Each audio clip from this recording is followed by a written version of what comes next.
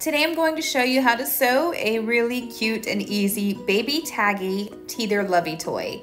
It is a really fast and easy sewing project, and the links below in the description box will take you to these printable pattern pieces. You can add anything you want to it. The loops for the tags here will hold baby teether rings. You can add elastic like I've done to add a pacifier, or you can use little rings to put clip-on toys, which I'll also show you here. These have little openings that you can hook around the loops, and you can get these really inexpensive on Amazon, or get the little baby plastic rings at local stores. You can clip other toys to it. It can be their Lovey blanket when they're sleeping, whatever you want it for. Once you have the pattern pieces cut out, go ahead and trace them onto your fabric and cut them out. The back fabric, I'm using a fleece, and the front I'm using a cotton that I had custom printed, so it has some stretch to it, but I suggest using a flannel or a cotton fabric that doesn't. You're also going to need 8 5-inch pieces of ribbon or elastic like I have here. This is fold over elastic, but you can use any kind, and I'm using that so that I can attach a passy to it. Here is a wooden 3-inch teether ring. You can add toys as long as there's something like a circle or what have you like that you can put a piece of ribbon through and it will hold. You can attach anything you want to this. These are the example of the little plastic rings that I use. You can get them really inexpensive, like I said, on Amazon or at your local store. So go ahead and get your 4 block pieces and lay them out the way you want them to lay. And then you are going to get the first top 2 and lay them with the right sides of the fabric together and sew along that seam here on the left. Do the same thing for the bottom 2 of your squares. Sewing using about a 1/4 inch seam allowance. You can see here, I am lining up my fabric with this place on my foot of my machine to give me a guide to sew. Make sure you stop and start with the back stitch.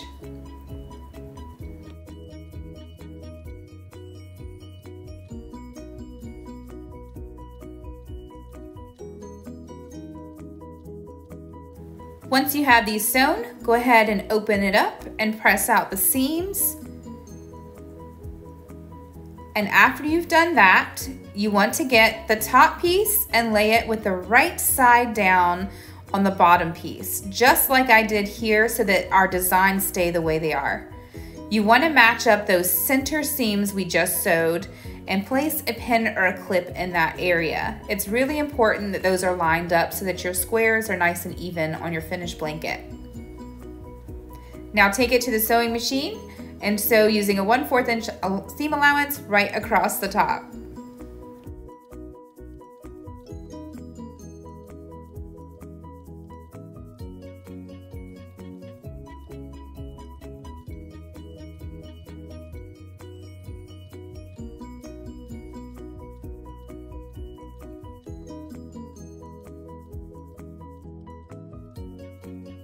Go ahead and open this up and press out your seams.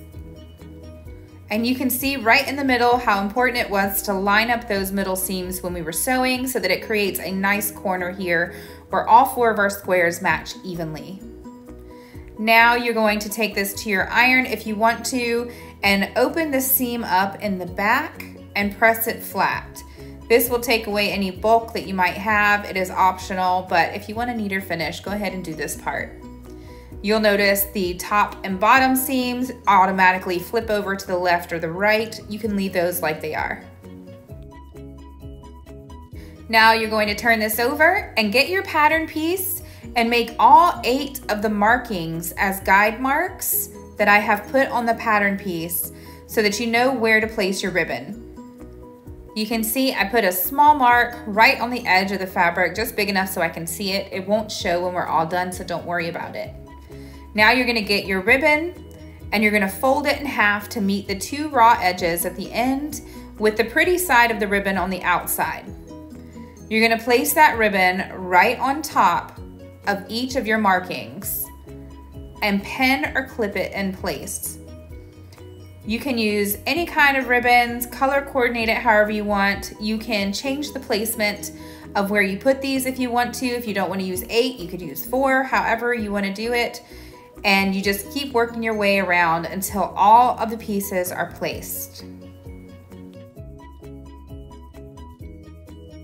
If you're adding a toy or a teether ring like I am doing, you're going to get the ribbon, put it through your toy or teether ring, and fold it just like you would all of the other ribbon pieces, and then place that on your marking guide just like you would the rest of them.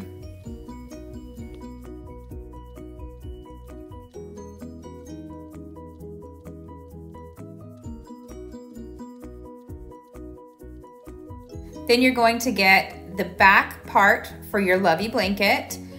Put the right side facing down so that you can sandwich all of these ribbon pieces right in between your 2 layers of fabric. As you're going around, hold your ribbon in place and adjust your pins or clips so that it can attach all 3 layers of this fabric and ribbon together. After I make sure my ribbon is nice and secure, I'm using a minky fleece, and my front fabric is kind of stretchy as well, so it will shift on me. So I'm going to go ahead and put a whole bunch more pins or clips all the way around, but leaving about a 3-inch opening all the way on the side. That's to help me remember that we are not going to sew that area closed so that we can flip this right side out when we're done sewing. So using about a 1 centimeter or 3/8 of an inch seam allowance, let's sew all the way around this, starting at where our hole opening is going to start. I like to match up the side of my machine's foot to the side raw edge of my fabric to use as my sewing guide.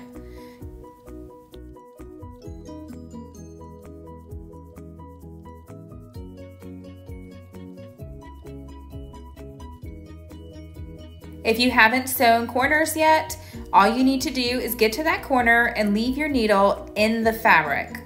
Lift your presser foot, rotate your fabric, put the presser foot back down, and continue sewing.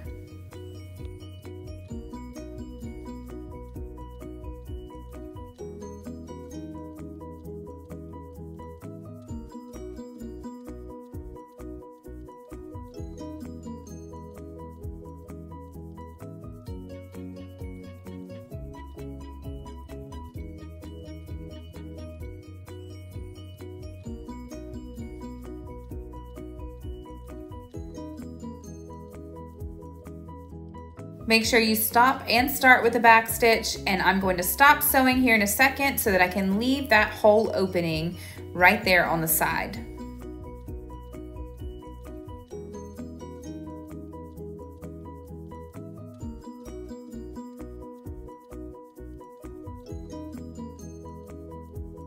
Now you want to clip all 4 corners of this square right up to the stitches, but not cutting through your stitches. We do this so that way when we flip it right side out, there's no bulkiness at those corners, so the corners will poke out nice and crisp. Then going through the hole opening, go ahead and turn this right side out. If you've attached a toy or a teether ring, make sure your hole opening is big enough for you to fit that through before you start sewing. I like to smoothen out all of my seams and poke out my corners with a chopstick. You can use a pin or whatever you have on hand if you need to. Just make sure you don't poke too hard so you don't go through your stitches. Once all the ends and corners are all smoothened out, all we need to do now is go ahead and close that hole opening at the bottom by putting your 2 fingers in and pulling that fabric apart. It will automatically flip your fabric inward so that it's flush with the rest of the fabric on the outside. Then you're going to take this to your machine and sew all the way around, top stitching, using about a 1/8 of an inch seam allowance. If you want to go a little bit more to 1/4 of an inch, that is completely okay. And you go all the way around this right close to the edge. If you are a beginner sewer and not too confident in top stitching yet, that's okay. You can just sew that opening closed if you want to. But you do it by hand as well, using a blind ladder stitch if you don't want that seam to show, but baby's really not gonna notice or care. And just to talk fabric for a second while we're sewing, I recommend using cotton, flannel, or fleece for this for beginner sewers. If you use a minky fabric like I have done, or stretch fabric, that can move around a lot while you're sewing with a regular sewing machine. So I wouldn't suggest you starting with that unless you've sewn with it before so you know how it works. Using an absorbent fabric for the back of this is definitely ideal, because if it's going to be used by a baby, they're going to drool, especially if they're still teething. So you want to have an absorbent fabric on the back, like flannel, fleece, terry, or even a towel. So that way it helps with that drooling. If you want to go ahead and attach the pacifier, you're going to go to the elastic piece that we added. You can use any kind of elastic you have on hand. All you're going to do is have a passy that has a hole in it big enough to put your elastic through, put the hoop of the elastic through it, and then you're going to get your Taggy blanket and bring it all the way through that elastic hole like I'm doing here, and just pull it all the way through. And I don't attach this while we're sewing, so that way the passy can be cleaned and it can be changed out if it's needed. And that's it. And if you are new here, make sure to subscribe to this channel, like this video, and leave me a comment below if you have a pattern with a tutorial that you want to see. I choose 2 subscribers every single week this year, and I give them a free $50 gift card to use on my patterns, and I make the pattern and tutorial you wanted for free.